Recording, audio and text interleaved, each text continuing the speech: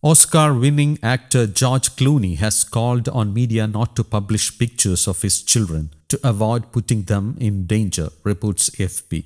The Ocean's 11 star says that as a human rights lawyer, his wife, Amal Clooney, takes on evil-doers, making the couple's children potential targets for retribution. The nature of my wife's work has her confronting and putting on trial terrorist groups, and we take as much precaution as we can to keep our family safe, says Clooney's open letter, which was published in Variety.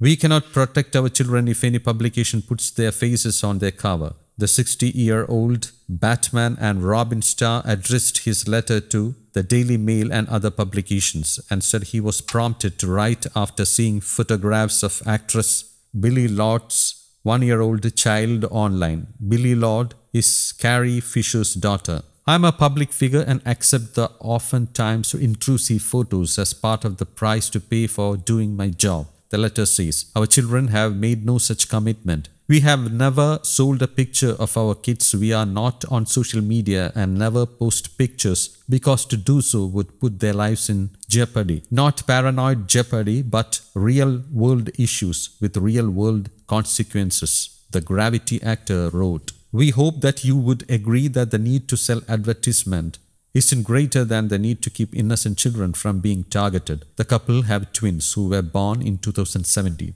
Clooney has previously tangled with the Daily Mail, a British-based tabloid that has exported its aggressive celebrity journalism successfully to the United States in recent years with a populist online version.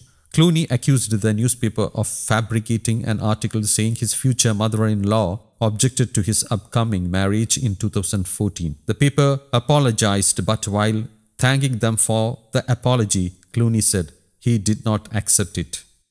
News Desk, Kaumudy Global.